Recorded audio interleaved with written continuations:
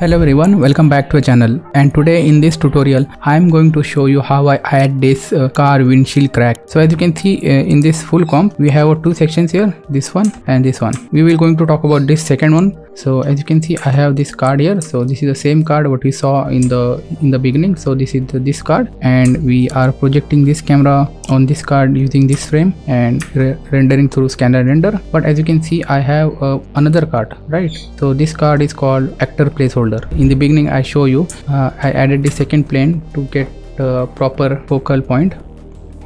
So as you can see I focus it here, and in the 3D focus also, if I leave it here and if I show you this focal plane setup, as you can see I focus it here, and I also animated this focus. So it's focus here, and then we get properly gradually defocus area like this. Okay, so if I show you the final result, as you can see we get more defocus here and less here, as you can see.